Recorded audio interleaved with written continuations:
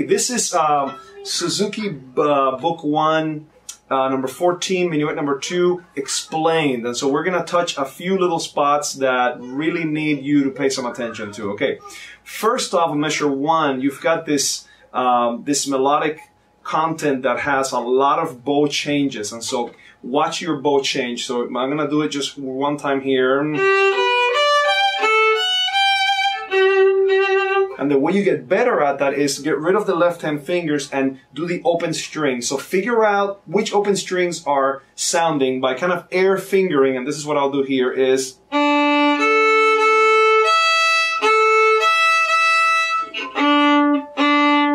That makes sense? And so by following that, I can practice the bow changes.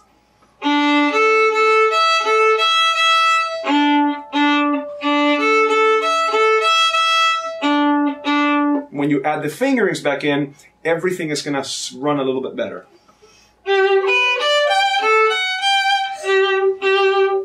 That makes sense? So you're practicing the bowing motion. Okay, number 1. Number 2. Measure 14-15 has a triplet. So you just have to make sure that you're feeling that triplet beat. Beat, dot, dot, dot, dot. So that little bit would sound like this.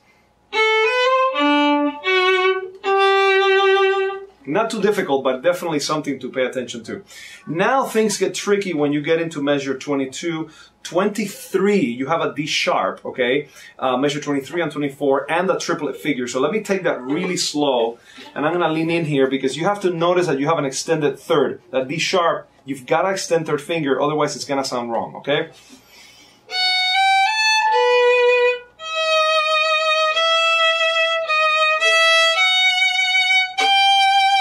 Right? And then on measure 25, it goes back to the natural, so pretty simple.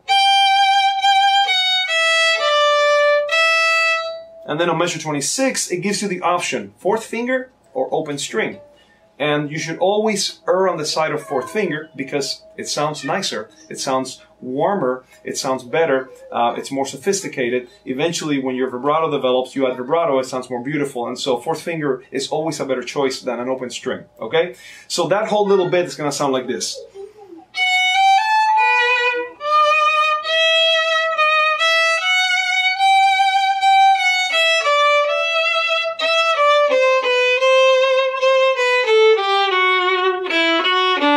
Okay, and then finally at the very, very end, you have 2 measures before the very end, so that's measure 38, 39, again that triplet figure, so watch that carefully, and here it goes.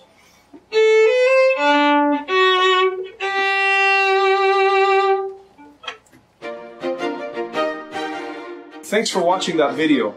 If there's any questions you have or anything I can help you with, I am only a comment away. So, remember to like and subscribe, and thank you for watching.